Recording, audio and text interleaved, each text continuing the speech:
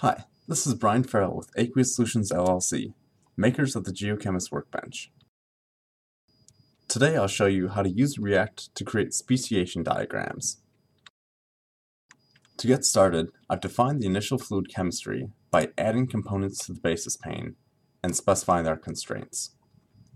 The uranium I've added will all be present as U4 since I've not specified an oxidation state.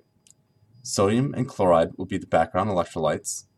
The program will adjust the amount of the chloride component in order to maintain charge balance over the reaction path. I've set an initially acidic pH value of 2, and now we can move to the reactants pane. In a speciation diagram, we need to scan over a range of pH values. We can do this by titrating in a base like sodium hydroxide, or using a sliding path and specifying a target pH value. Here we'll go to pH 12. We'll move to the results pane and click Run to calculate the model. Now I can click Plot Results to bring up ggplot, and I'll go ahead and edit the plot.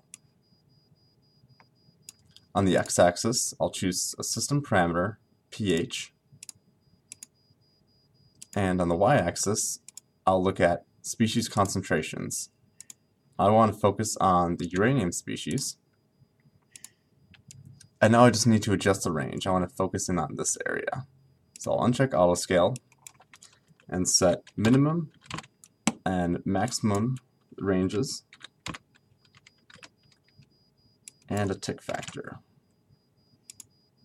And here we have a speciation diagram for uranium-4. Thanks again for listening.